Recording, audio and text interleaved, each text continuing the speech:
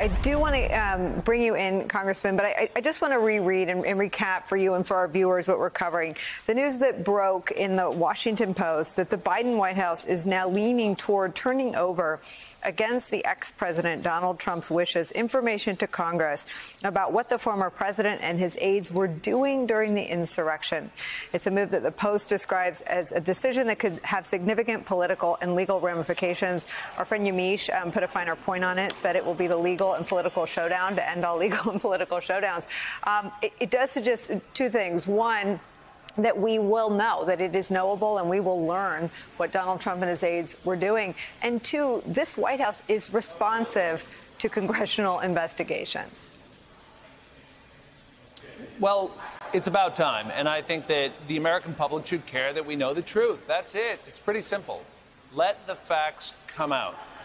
And if the president and Kevin McCarthy and other members of Congress were involved in inciting or encouraging a violent attack on the Capitol, I think we should know that. And if they weren't, we'll know that too. But I do think that it's important that this special committee get all the information about a completely unprecedented attack on our Capitol. And the American public should want that. Congressman, Tim has made the point that so much of this happened in full view. I mean, Mike Pence was harassed by Donald Trump in full view. We want Mike to do the right thing. Members of Congress were threatened in full view. We like some more than others. Violence was encouraged by Mike Flynn and Rudy Giuliani, who talked about combat. I wonder, with so much in full view, where you think the fervor comes from to keep secret their conversations with Donald Trump. Well, that's a great point, right? The real danger here is not that we don't know what happened. It's that we know what happened and there's no outrage, or that the other side simply tries to pass it off as normal behavior. That wasn't true in Watergate, by the way. I think Richard Nixon knew that when his conversations were revealed, the gig was up. He bought into the basic moral framework. Here, the president has always denied it. You're right. We already have out in the open outrageous conduct, inciting a violent insurrection against the Capitol. There's really no serious debate about that. Denying the results of the election, trying to flip the results in places like Georgia and others. But let's know the details, too. And let's know who on Capitol Hill was involved in it. And let's know if they weren't. That's fair. But I think there's a reason why they're so freaked out about their conduct and their actions being revealed on that terrible day. I want to put up a list of some of the names that have been proposed, some by members of Congress, some by media folks, some who've just stepped on their own tongues in interviews. I'm looking at you, Mr. Jordan. This is a partial list of people who might be of interest, who have copped already to talking to Donald Trump before, during, or after the insurrection.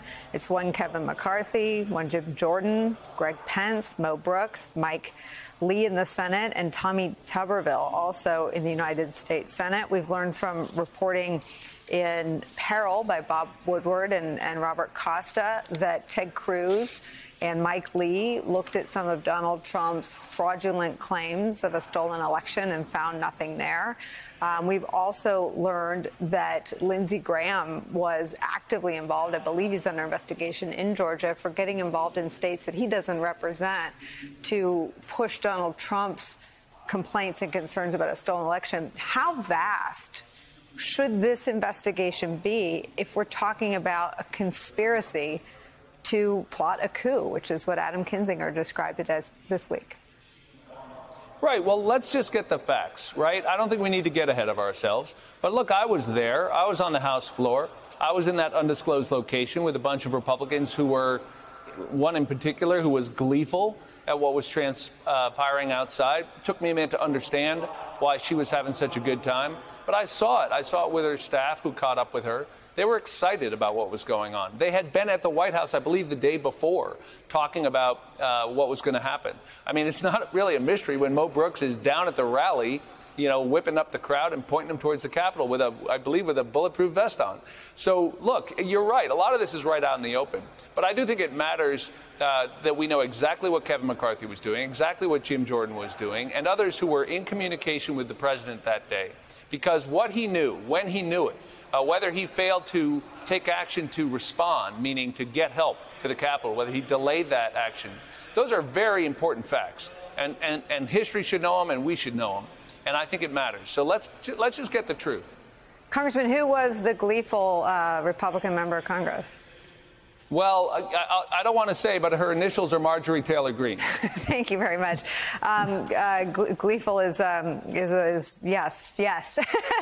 I'll tell you what struck me that day is they weren't wearing masks, and we were still in a pre-vaccination time, and I thought it was crazy and irresponsible, and there were Democratic members trying to give them masks, and they were refusing. And it took me a minute to realize that actually what I was really noticing was why they were having a good time. And I think that I'm reading into their behavior, but it seemed to me like they were enjoying what was happening. And when they reunited with some of their staff and some of the people who they had been separated from, it was clear to me that they were happy in a way that made no sense given the tragedy that was unfolding. Do you have any theories on why Kevin McCarthy wouldn't willingly go and cooperate and maybe say, I'll only talk to Liz and Adam, but sure, I'm happy. I didn't do anything wrong. I'm happy to tell you what I know. Why not, for the good of the institution, just cooperate and answer the questions? Do you think he has some real concerns about his role? Look, we all know what's going on, which is that Kevin McCarthy has taken a cowardly path. There was about 5 seconds, you'll recall, after the insurrection when he called it for what it was. And then he went right back into hugging Donald Trump because he's making a cynical and cowardly political calculation that only by hugging Donald Trump and excusing this extraordinarily damaging and hateful conduct, this dangerous conduct, a bunch of cops have lost their lives, let's remember, and hundreds of them were in a 4-hour fist fight with a bunch of thugs who came up here. But he's going to look the other way because that's in his political interest to do so. That's one of the most cynical and despicable things I've ever seen in politics. And that's what's the real motivation is. But I think the facts and the details matter, too. What was he saying to the president that day? What was Jim Jordan saying to the president that day? Were they actually encouraging this behavior? Were they downplaying it? Were they delaying the response that we needed in those critical moments? And if not, they shouldn't mind answering the questions.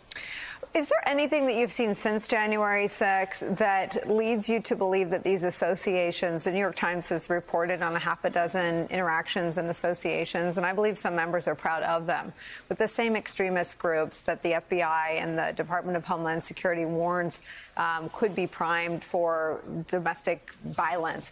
Do you have any concerns that the White House looking the other way here now, 7, 8, 9 months post January 6th has made that threat more dire? I think the Justice Department and the administration are taking this very seriously. They are methodically prosecuting hundreds of individuals who are involved. We are making a priority, and the administration is, of the threat we face from violent domestic extremism, which we've been told by the professionals is the most serious threat to us right now, even greater than foreign terrorism. And those of us who are old enough to remember the bombing in Oklahoma City or other acts of domestic terrorism by Americans that were motivated by the same white supremacist or militia group style activities can be extremely dangerous. And so we have to take these warnings seriously because lives may very well be at stake. And I do think the administration is doing that. But this is part of it. We need to build the historic record, and we need to understand what we're up against.